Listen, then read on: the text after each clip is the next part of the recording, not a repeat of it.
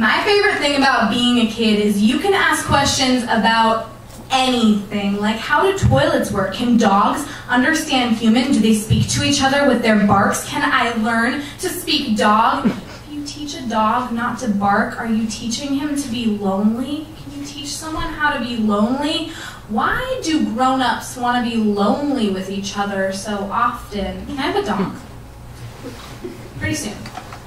I was 15 and still stupid, downing White Russians out of an old sippy cup with the lid off, teeth marks fossilized around the edges as proof I had been born hungry and impatient.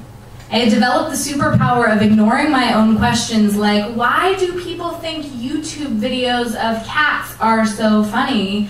And why do people think tequila tastes good? And what is so great about vampires anyway? And how many boys do I need to kiss before I stop thinking about my friend Natalie? How many shots before I forget the freckles on her kneecaps? What could make a man shoot 5 Amish schoolgirls on a Monday in October? Did he speak my language? Was he taught to stay quiet? Was he taught to be lonely? Was the gunpowder in his chest also in mine? Was he angry at God?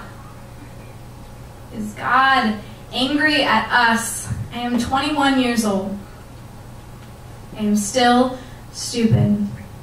Most days I have so many more questions than answers, but I'm getting better at asking the ones that matter, like, is there anyone out there? Are you listening? Can you hear me? Can you hear this?